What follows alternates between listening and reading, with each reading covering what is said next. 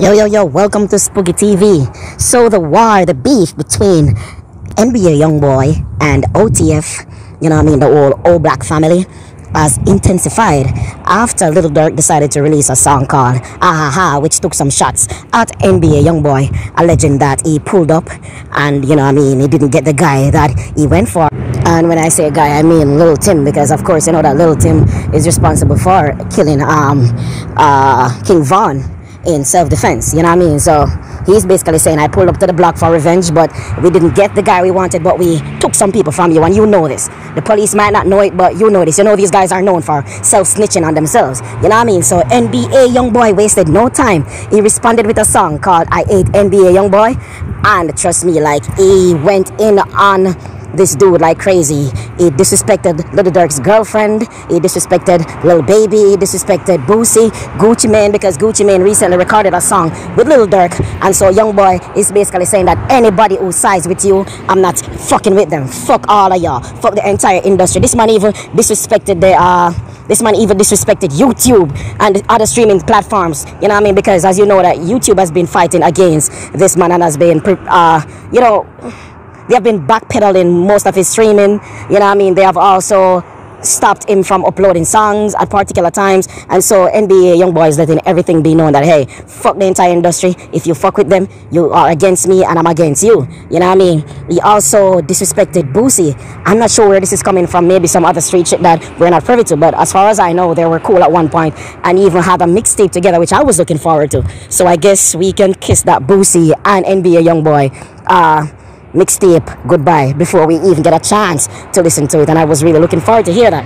Now, based on this NBA Youngboy song, I would say NBA Youngboy is leading thus far. He went hard, he went straight for the juggler, whereas Lil Durk was basically just being subliminal as usual. He has a pattern of throwing hints, kind of like what Jay-Z does, those subtle disses, kind of those type of subliminal type of disses. I don't really like subliminal disses. I like when you go straight for the juggler. So I'm gonna say that NBA Youngboy is leading thus far. However, Lil Durk's song is definitely a good song. You can definitely get jiggy to Lil Durk's song, but because of the way NBA Youngboy came back, it's like when someone punches you and is expecting you to punch back, but you pull for the hammer and you release you release a fury of pellets in the stomach, not punches, pellets, you get me? So it's like you took a gun to a knife fight. And so basically NBA Youngboy is basically leading the beef right now, and let's see what is going to be the response of Lil Durk. I just hope this stays completely on wax, because this generation is known to be very violent, and many of these artists, they are not releasing diss songs which are purely based on lyrics and music, and who is most lyrical, who has the most bars, who has the better flow, who has the most creativity. This generation does not give a fuck. As a matter of fact, this generation is not even that good. They don't take pride in being backpack rappers, so they take more pride in who is realer. It's not about who raps better, it's who is willing and able to do some real straight shit. And so I hope this time, like, we don't really see that. I hope it stays on wax. I hope both artists spend time and croon their songs, and not try to fight it out.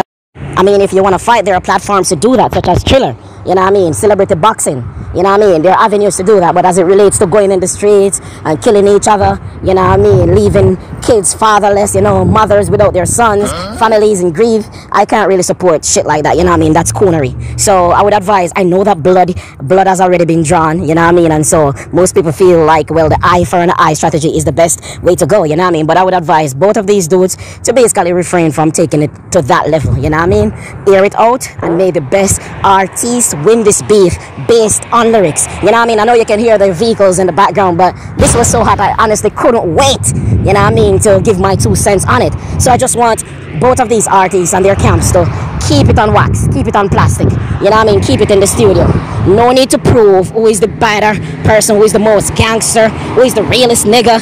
No need for all of that bullshit. Keep it musical. And at the end of the day, Lil Durk and NBA Youngboy, they have the money to protect themselves and to stay safe and stay out of harm's way. But a lot of the persons who are involved with these dudes, the entourage members, you're the ones who are gonna die. Nobody's gonna remember you. Nobody's gonna be able to take care of your families and all of that, because you don't have the resources to pass on, money or generational wealth to your family, you know what I mean? So it doesn't make sense to shed blood over something like this, over some wholesome thoughts, because at the end of the day, this entire debacle started over a thought. You get what I'm saying? So it's not worth it.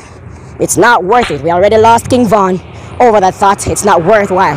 You know what I mean? One of the popular gangs that is in California right now, the entire beef in that gang started because of a woman, because of a chick. You know what I mean? And right, even today, there's a big gang warfare, all because of that woman, you know? So we don't want to encourage another long-standing beef, which was rooted in the pum-pum, in the vagina, you know what I mean? Pum-pum, vagina, punani, pussy is not worth all of that, you know, sacrifice, you know, sacrificing your life, your kids, family time, etc. It's not worth it, you know what I mean? So I would definitely advise y'all to just keep it on wax, you know what I mean? And good song by NBA Youngboy, good song by Lil Durk, but keep it on wax. I'm out.